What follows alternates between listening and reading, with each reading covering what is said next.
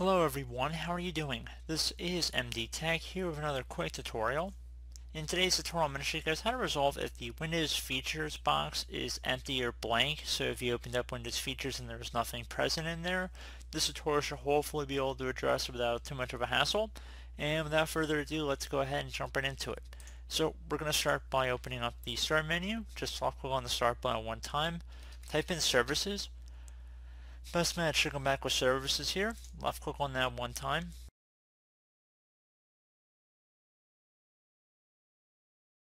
You want to scroll down to the Windows Modules Installer. So scroll down here. Double click on it. You want to set startup type to automatic. So click inside this drop down. Select automatic. Startups service status. You want to click on start. And then left click on apply and OK. Once you're done that, close out of here, restart your computer and see if that's resolved the problem. Another thing you can try would be to open up the start menu, type in CMD. Best match should come back with command prompt. You want to right click on that and then left click on run as administrator. If you receive a user account control prompt, you want to left click on yes. So you could run a system file checker utility here, so SFC space / scannow. Again, SFC, and then there's a space / scannow. There should be a space in between the SFC and the /. Hit enter on your keyboard. This will take some time to run, so you just might have to be patient on this. So let that run.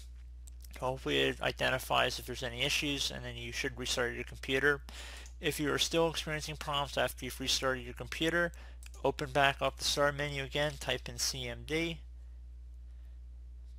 right click on it, run as administrator.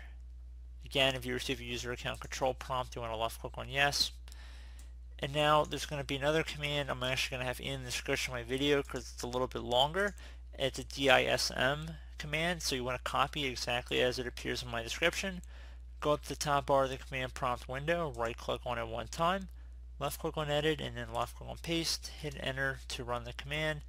And again, this will take some time to run here, so you just want to let it go all the way through. I don't really feel the need to actually go through just waiting for it to wrap up. It will take some time to run, so it should be pretty automatic though.